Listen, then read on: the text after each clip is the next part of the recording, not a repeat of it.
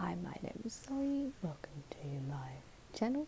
This is another 7 on Sunday video, which is hosted by Grace from G Swiggle Books, and I'll leave all her details in the comments.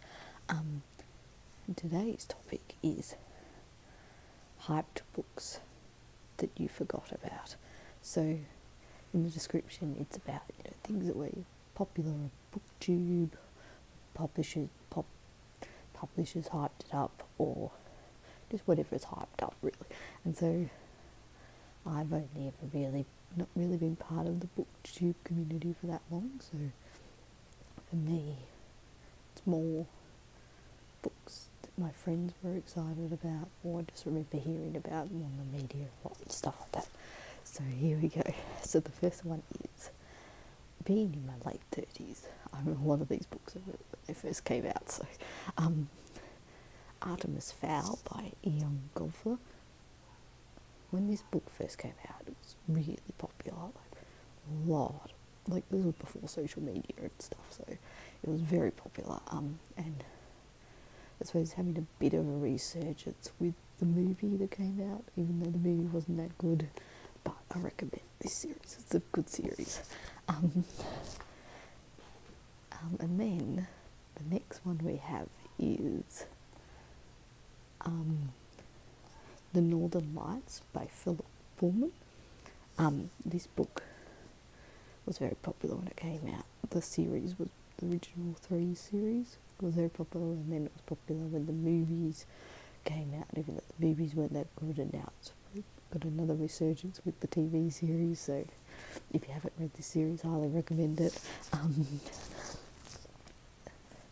This one, I totally forgot that I had owned it, and then the TV series came out.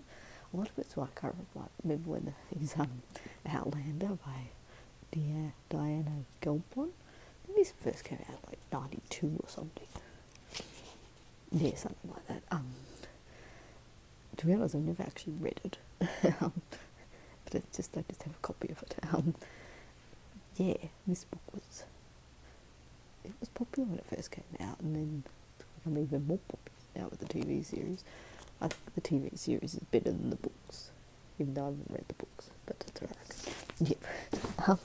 This one sounds a little bit, not sure if it would be, definitely not popular now. It's probably more, why was this book ever written? Is The Help by Catherine Stockett. Yeah, I got this when the movie came out. Yeah, so the movie about years ago. I can't even remember when the movie came out, but this is one that I kind of like forgot that I owned, because I've never actually read the book, just had it.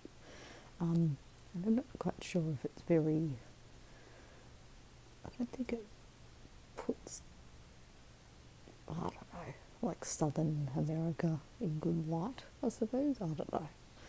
Yeah, I don't know. Yeah, it's one of those books that's kind of like, do I chuck it or do I read it? Just as, I don't know. Yeah, so, yep.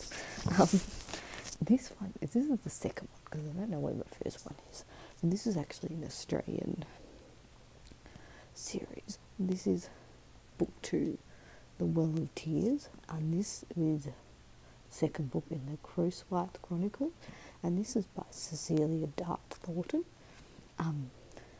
It's gotten very rusty on the outside. This book was quite popular in Australia. It was seen as a Tolkien-esque type series. From what I remember, the first one was really good. I just never got around to reading the second one.